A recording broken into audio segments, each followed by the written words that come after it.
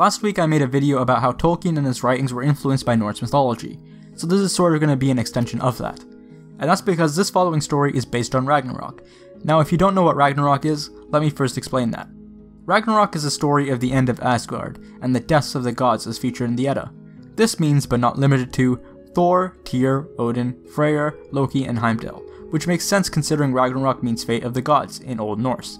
So Dagor Dagorath, the final battle, which is our topic of the video today, bears resemblance to both this and the story of Armageddon in the Bible. It is also known as the second prophecy of Mandos, who is the doomsman of the Valar. He remembers everything that was, and everything that's to come, and he resides in his own halls just as Evolva does. This story was abandoned by Tolkien and was replaced with the War of Wrath. The reason for that is explained in History of Middle-earth Volume 10, Morgoth's Ring. The second prophecy of Mandos had now therefore definitively disappeared. The passage was used to form a conclusion to the published Silmarillion.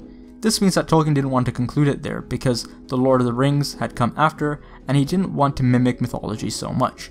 And this makes sense when you read letter 131. This legendarium ends with a vision of the world, its breaking and remaking, the recovery of the Silmarilli, and the light before the sun, after a battle which owes, I suppose, more to a Norse vision of Ragnarok than to anything else, though it is not much like it.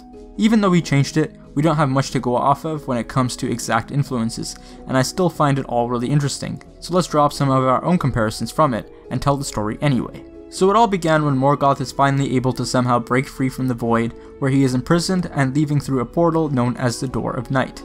Obviously it isn't guarded well enough though, because Morgoth leaves and resurrects his servants, whether they be orcs, dragons, trolls, spiders, balrogs, or any other creature who has ever followed him, and then he destroys the sun and the moon.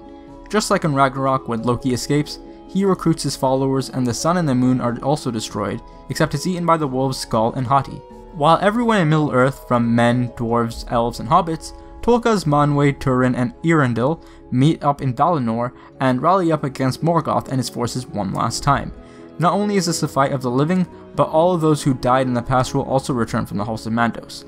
Also, I wanted to mention this in the last video, but unfortunately I didn't, and basically I just want to say that Surtur, the one who destroys Asgard in Ragnarok, seems to be similar to the Balrogs.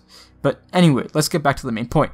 A huge battle ensues, and there has nothing been like it before. Amongst the great men, elves, dwarves, and Ainur even, are the greatest of foes. Glaurung, the dragon that Turin slayed many years ago, returns, as well as Ancalagon, the Black. And with him are many other dragons, and there is a total carnage everywhere. Once Morgoth and Tolkas come face to face in hand-to-hand combat, Turin delivers the final blow by stabbing Morgoth in the heart with his black sword, Gurthang. In another version of the story, however, it's Eonwë that ends up killing him. And in the final version, Turin doesn't actually kill Morgoth, but rather Ancalagon.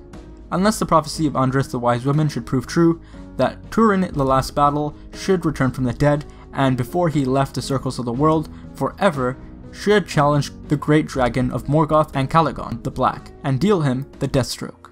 Afterwards, when the spirit of Fëanor is released from the Halls of Mandos, and they recover the Silmarils from the earth, the sea, and the sky, he gives them all to Yavanna, and she restores the light of the two trees, once destroying the Silmarils. And so Arda will finally be reborn from ashes to start anew, and the second music of the Ainur, sung alongside the elves and the men, will be better than the first.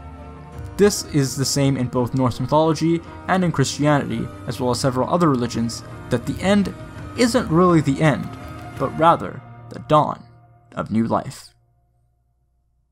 Thanks for watching. If you found this video interesting, don't forget to leave a like, remember to hit subscribe and light the beacons on your way out, and until our next meeting, I bid you farewell.